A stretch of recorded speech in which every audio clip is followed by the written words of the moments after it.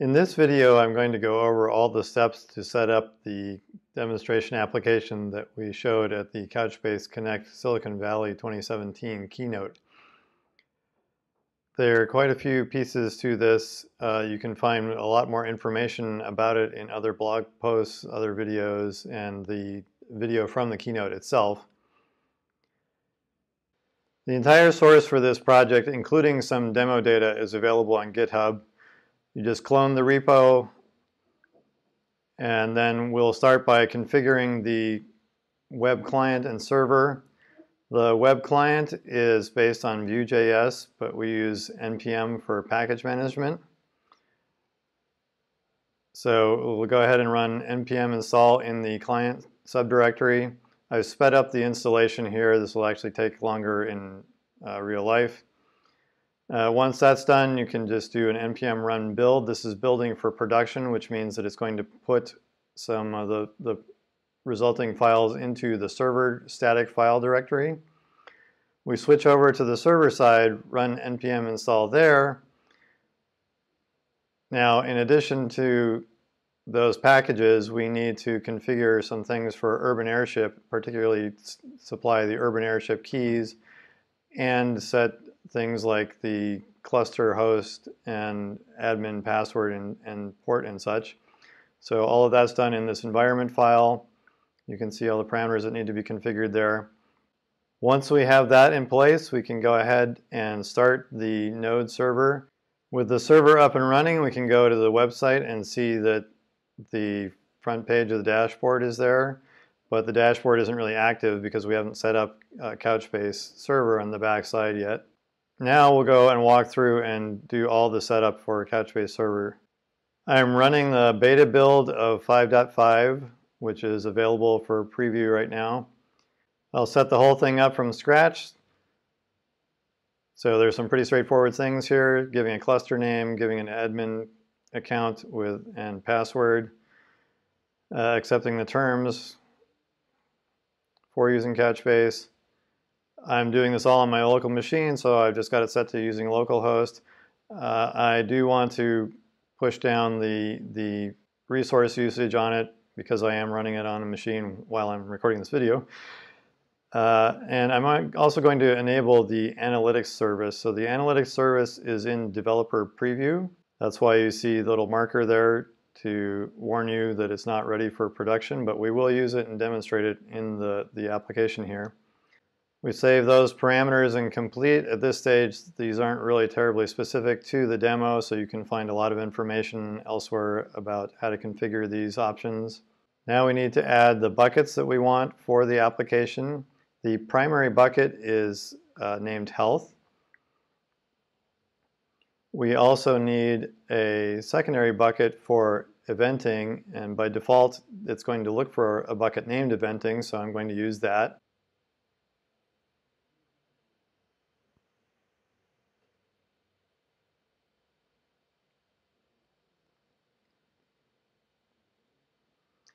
Next, I'm going to create a user for role-based access control.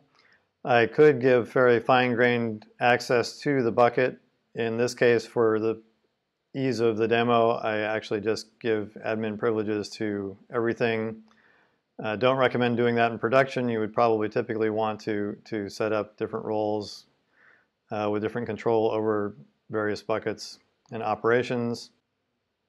The server REST endpoints use a number of nickel queries to get the data that they need. We haven't set up any of those indexes yet to support those queries.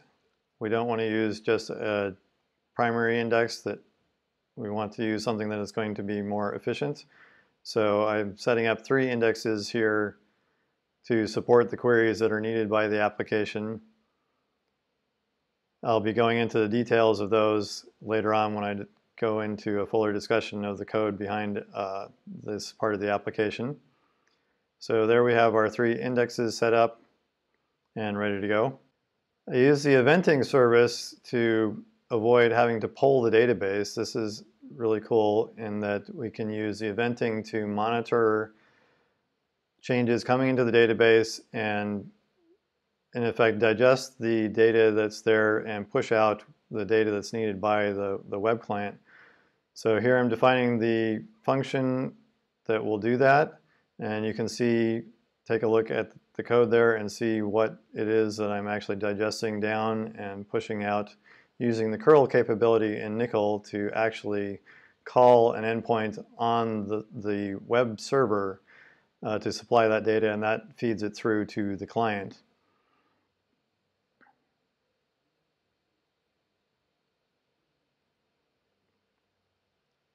Once we've defined our function, we can go ahead and deploy that, and I'm going to have it start from and filter through all the documents in the database.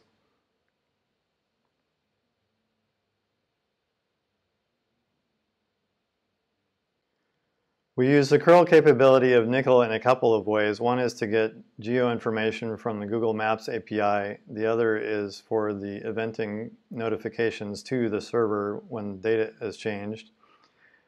So we need to, as a security measure, to control access with the curl function, and so we're going to set up the accessible URLs here. For the analytics service, you need to set up a kind of a mirror bucket that will ingest the data from the operational bucket directly. And then we want to also set up some indexes on that as well to make those queries efficient. So here I'm showing the creation of the shadow bucket, the creation of the 3 queries that we need, and then as a final step, you need to actually connect the analytics bucket to the actual bucket that we're working with. I need to set up an index for the full text search. The full text search index can be a little bit complicated, and so rather than trying to actually create it during the video, I do it from the command line by taking a prepackaged index description and sending it to the REST endpoint. So now we have a chance to walk through and see what the index looks like that we created. We have the name, the bucket that it's going to operate on, the type identifier, so we're going to identify the documents that we want to work on based on the JSON field type resource type.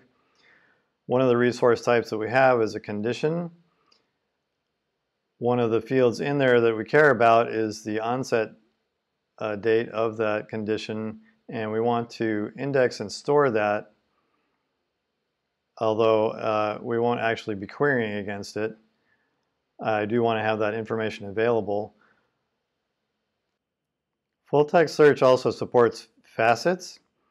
This is where you can drill down and group things according to keywords and such. The condition records have a code subfield that is great for faceting. It's got unique codes for a number of diagnoses and things like that. Next comes the piece that shows the real meat of the full text search, where we're going to index the note field, a subfield of the note field, the text. So this would be the text entry that a doctor might add for notes about the condition. And that's where we would want to be doing some matching to try and dig out some information based on the entries there. The last thing we want to index out of the condition record is the patient reference.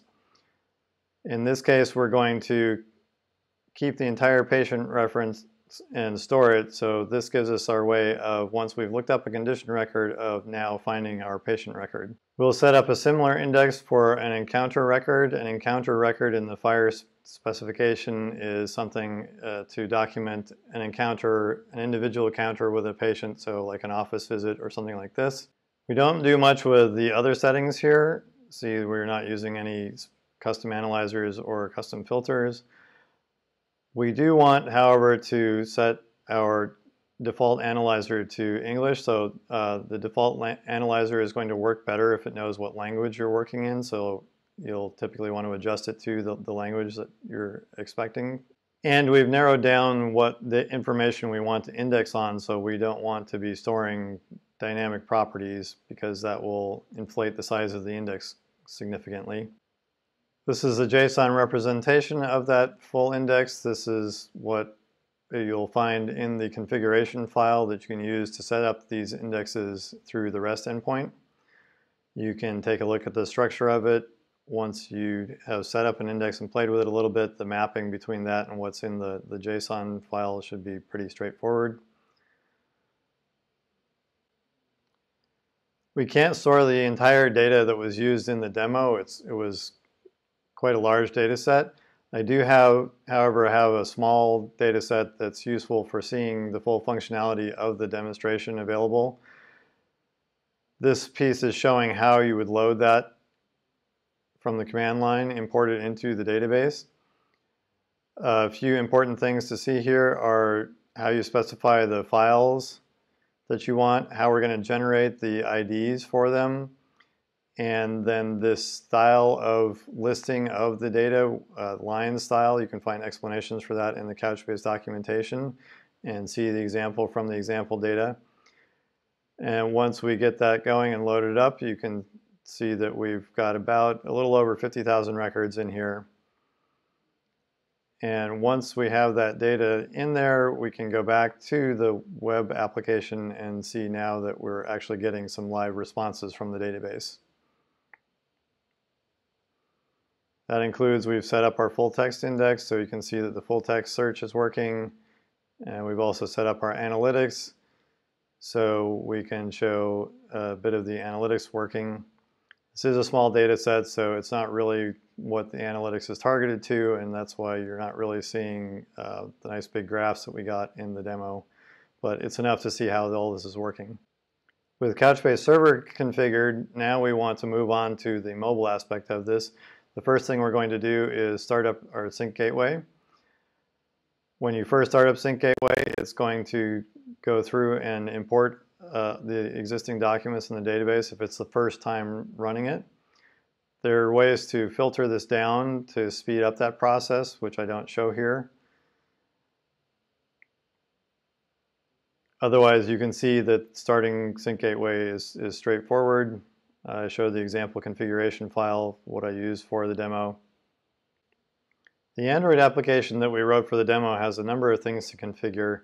Here I'm setting it up so that the replication can happen when running on the emulator. I'll show a version running with the emulator.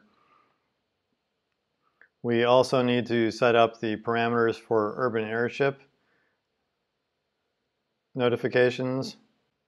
The application was designed to flexibly allow for different types of collecting devices. In this case, since I want to run on the emulator, I don't want to be dependent on the hardware patch, but I actually want to use a software input for temperature. You configure that using this one resource file. I'll switch it here from using the hardware patch to using a soft entry directly on the device so that this can be run with the emulator. Recall I'm running all of this locally on one machine, so in order to have the device talk to Sync Gateway, I need to set up a reverse mapping. Now with all of that in place, we're ready to go ahead and run the Android application on the emulator. We can see here that we've got nothing showing, no temperature readings have been taken yet. I'm going to use the soft entry to add some readings. And we'll see via the eventing service that those get pushed out to the client. I'll add a couple more temperatures, one here to show the triggering. If you'll notice that the alert up there was showing nothing and now is triggered on a high temperature. And just to make the graph look nice, I'll add a couple other temperatures in there. That concludes the setup for the demo application. You can see that even having sped up some pieces of this, there's quite a bit to it, and it takes a fair amount of time to get the whole thing going. I'll try to have this all set up in chapters so that you can jump around to the specific pieces that you want to look at and see how the configuration is done. With that, I'll direct you back to a number of other resources. I have other videos that I've made, and we'll be making more around this demo. There's the project code itself. There's the video of the demo from the Couchbase Connect conference, and there'll be blog posts and of course all of the Couchbase documentation, and feel free to come and ask questions on our forums. You can also reach me directly. I monitor the forums. I'm also available on Twitter, and I'll put some of these links in show notes, and you can find them in my blog posts as well. Thanks for joining.